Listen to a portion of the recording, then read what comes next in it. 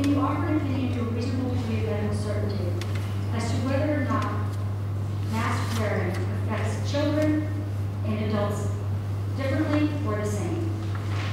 I can offer an opinion. Doctor, what is that opinion? I see no reason why they'd be different in adults than children. Doctor, what information do you use to formulate that opinion?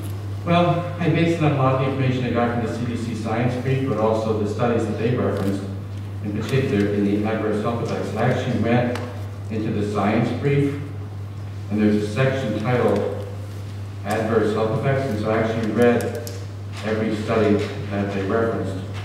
I don't usually read every study in a review article, but I did in this one because I wanted to see where they were drawing the conclusions from.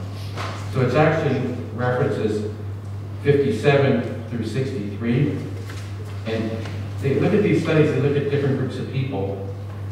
They look at children, they look at people with lung disease, look at people who normally would have healthy lungs, healthcare workers, and they looked at people who were exercising, and they didn't see a change in anyone. So I think their conclusion has merit, and I found it persuasive.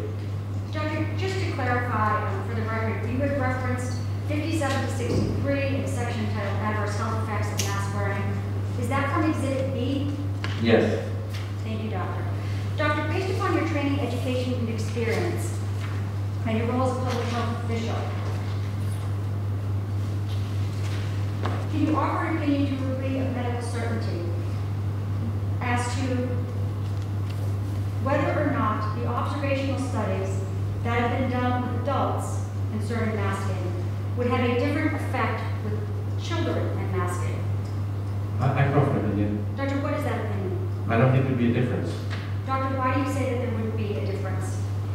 And When you look at all the studies in particular, they looked at children and adults, and they're different authors with the same question. So when you look at 8 different studies looking at different populations, and they all find independently that there aren't adverse effects, I find that persuasive.